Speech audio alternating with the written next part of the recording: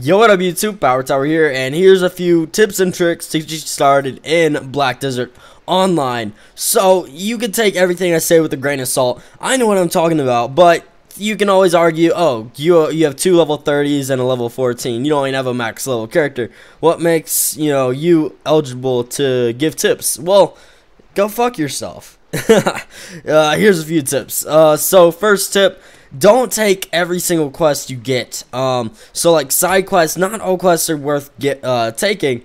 I would suggest just following the main story quest and mob grinding. Those are the best ways to level up in the game. Mainly mob grinding. Even taking the side quests aren't really worth it all the time.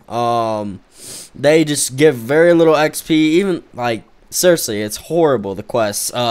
So just go mob grind. That's all I'm going to tell you. Just mob grind. That's the only way to level up. This is not like any other MMORPG out there. This is a very unique game.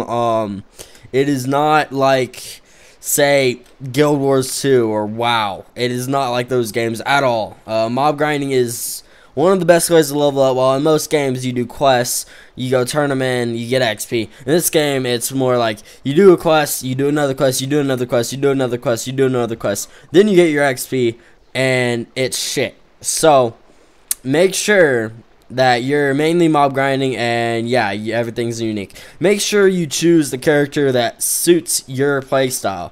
So, you get multiple choices, of course, like any other game.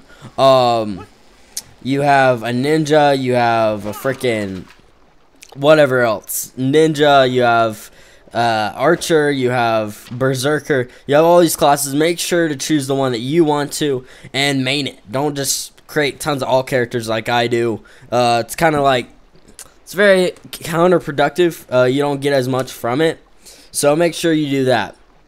Next tip, when fishing, you can auto-fish, which means you can go offline and you can be fishing the whole time. And it's the best way to make money is fishing. I'll tell you that right now. You want to make easy money?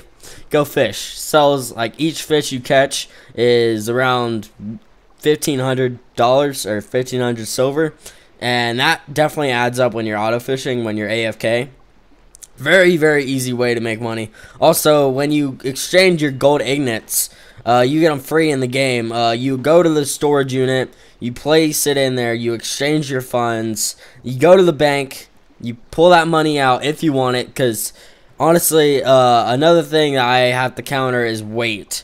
Lots of silver. Silver counts as weight. So does all your items. So make sure you're not too heavy or you'll go super slow, and, the adventure will be a lot less fun. Next tip, make sure that you profit from your contribution points.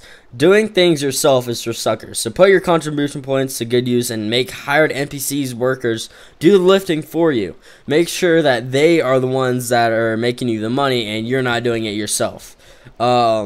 Explore for knowledge. So every single time you see a quest or a quest icon over someone's head, take it. Make sure that you get that knowledge, because knowledge is very important for your map.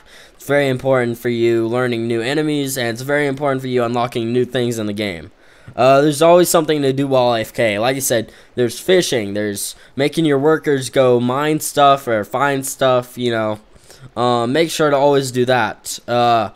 Horses are more than just mounts. Getting your first horse can be exciting, if only because you can get your places from faster than your foot. But did you know that they're a lot more important than that for selling and buying other things? So that's very important. So yeah, I think that's all the tips I can really give you guys. Other than joining a guild, I'm not even in a guild. Sadly, I can't talk in the chat because I don't have a megaphone. Speaking of megaphone, I should talk about that too. A megaphone is an item that lets you talk in the chat. After you use one, that's it. You have one, and then you have to go buy another one.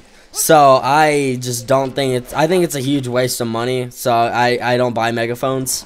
But that's just me. You guys can go buy all the megaphones you want to talk in chat and find a guild, because it's very important for leveling up. So if you guys enjoyed the video and this helped out, please like, comment, subscribe, whatever you want to do. Love you guys. PowerTowerG out. Peace.